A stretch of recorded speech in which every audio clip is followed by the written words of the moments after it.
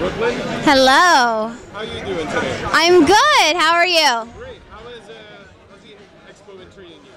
The expo's been a lot of fun so far. Today starts the craziness, which is crazy, but it's also a lot of fun. It's when we get to meet the most fans, the majority of people are here, and it's nonstop, so it's a lot of fun. But it's also very busy today.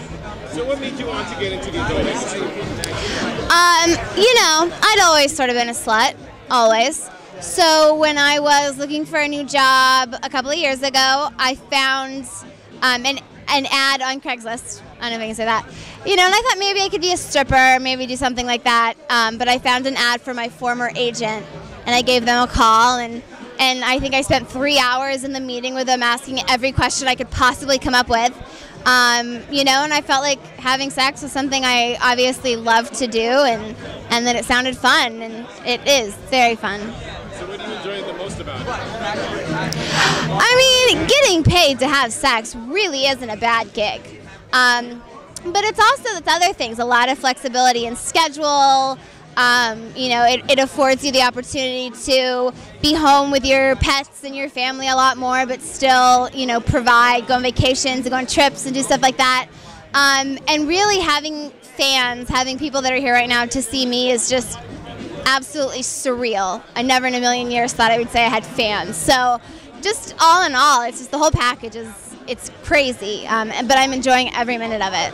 Who are the people you've enjoyed most working with? One of my favorite guys to work with would be Johnny Castle. I love Johnny. I love Bill Bailey. I love Mandingo. I do a lot of interracial stuff, and so there's no one that I have left a scene with and said I don't ever want to work with them again. That's never happened, which is another huge benefit of it, is that everybody's really cool and like-minded and down to earth and gets along, and we're very dysfunctional little family. So, but Castle's my favorite guy. He's my favorite. Is there anything that surprised you about the porn industry when you got in it? Honestly, how comfortable it is.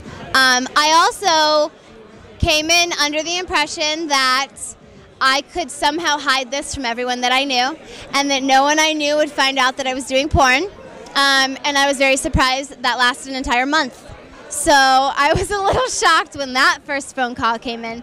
But otherwise, just everyone's so fun and cool, and it's very comfortable, you know. And I think when you're in a place where you have to get, you know, undressed in front of complete strangers, and you have to be comfortable, and that's one of the things that surprised me most on my first shoot, is just how easy it is and how comfortable.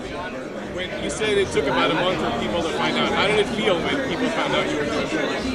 Luckily, I have an extremely loving family and a very close group of friends, which is really all that I care about. You know, the people from high school, whatever. Not that I don't like you high school people, but you know, but my friends, you know, my friends and my family were all just, you know, told me that they loved me, and it didn't matter what I did, that they loved me, and you know, and I'm fortunate that this year at AVN I have a group of, I don't know, 10 friends here with me, you know, going to the parties with me and walking around the expo and doing things. So my friends and family both have been very receptive and very loving. Excited for AVN Awards tomorrow? I am. I have a couple nominations that I'm hoping for, obviously, but just to be nominated is, again, not something I would ever have expected.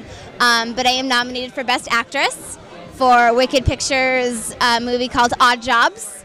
And I'm also nominated for a Best Boy-Boy-Girl threesome for Elegant Angel, as well as Best Boobs, which is the one I really, really want. Not only because it's a fan-voted award, but I like my boobs. And other people liking my boobs makes me happy. I like your boobs too. Well, thank you. What's your favorite type of scene to shoot? My favorite types of scenes are either girl-girl, because I really don't get to do a whole lot of that. So that's always, I still get nervous before a girl-girl scene. I also really like any scene, I like any scene, but I like any scene with multiple guys. So when there's more than one guy, those are my favorite scenes, because I really just like to be sort of thrown around and manhandled and just kind of pushed places, and that turns me on. So anything with boy, boy, girl, boy, boy, boy, girl, gangbangs, any of that kind of thing are some of my favorites to shoot. What's the most amount of guys you shot with? 11. Whoa. It was good. I did an 11-man interracial gangbang for dogfart.com, our Dogfart Network, and I love them over at Dogfart, so it's always fun working there. But yeah, 11 black guys. That's my limits, or my max so far. What do you like to do in your spare time? In my spare time, I'm extremely boring. I do a lot of crafting. I like to glitter things. I like to bedazzle things. I like to make wreaths, door wreaths. Those are sort of my specialty. I also like to throw parties. I have like a baby shower and a wedding shower and a bachelor. I've got a whole list of parties that I'm throwing this year because I love party planning. Other than that, I just kind of chill. I, have a glass of wine, read a book, and go to sleep at 10. All right. What does a guy have to do to get your attention? As cliche as it is, the thing I like most in a guy is a sense of humor. Because I really don't think looks matter, because if you care enough about somebody, it's irrelevant. They're the most attractive person in the world to you, when you care about them. So a good personality, someone that treats me well and is funny is my top of my list. Any final words? I just want to say thank you to everybody that supports me and watches my movies.